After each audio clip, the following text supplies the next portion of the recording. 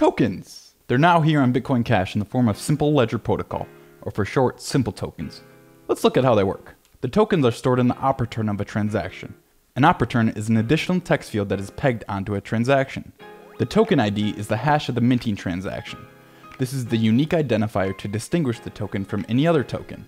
SimpleLedger.info is a great explorer that decodes the op return and shows all the tokens info. On this website, you can also go to a wallet and see all of its current tokens it holds. It is extremely easy to make your own simple token in Electron Cash SLP version. You simply click on Create a New Token. You can give it a name, a ticker, a URL for the white paper, and a hash of the white paper to ensure its authenticity. You can also give it up to 9 decimal places, and then how many tokens you want to mint. You can either keep the supply limited or create a minting baton, which is used to create more tokens in the future. This baton can be destroyed at any time.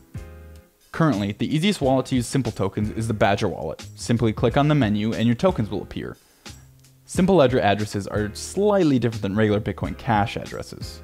It is important to make sure you send it to a Simple Ledger address because if you receive some tokens on a wallet that doesn't recognize the tokens, it is very easy for the wallet to spend the UTXO the tokens are in without sending the tokens, essentially burning them forever. Crescent Cash was the first mobile wallet to support simple tokens, with additional wallets like Bitcoin.com to integrate soon. A cool example of a non-fungible simple token is the SLP Torch, where only one was created. This single torch has been passed over 50 people. You can follow its path through this awesome website or just through a block explorer. Tokens are a great way to expand the possibilities of peer-to-peer cash.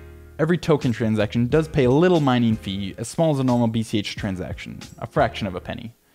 But this system is much cheaper than Ethereum's, whose gas/transaction fee is often in the tens of cents.